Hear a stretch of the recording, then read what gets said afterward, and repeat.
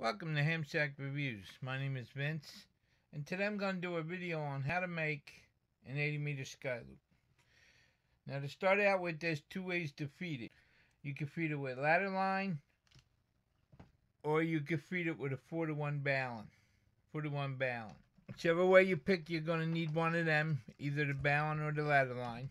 You're going to need at least 300 feet of antenna wire, and you're going to need at least 4 of these. You definitely need 4 for the 4 corners, but you may be able to get a couple more to pull the middles out a little bit to give you more of a circular shape. Now we're going to jump over to the computer to do some calculating. Okay, to get started, I'm going to ask you to please forgive my messy writing.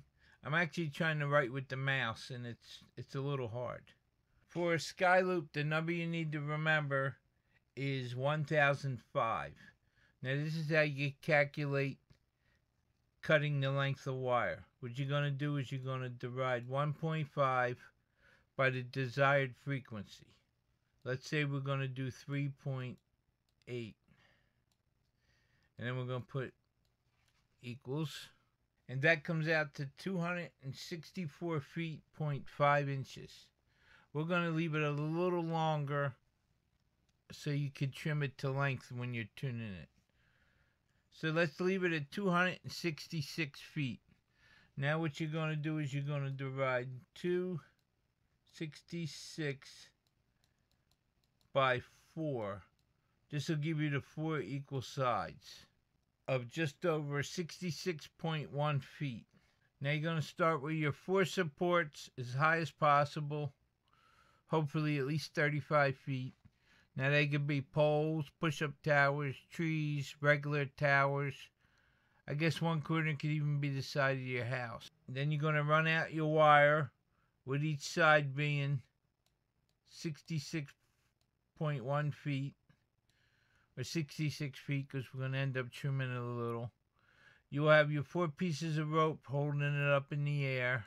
And then when you feed it, now you got your 2 choices. You can either run your ladder line down to your transceiver, and you don't need to tune it. Your antenna tuner would do the tuning. Or you could put a balun, a 4-to-1 balun, and run your coax down. Then you're going to have to put an antenna analyzer here and tune it till you get your lowest SWR at your 3.8. Once that is done, you can take the antenna analyzer off, connect it to your transceiver, and you're good to go. This is a fantastic antenna. I've worked about 150 countries on it, and that number's growing, especially now that propagation is getting better.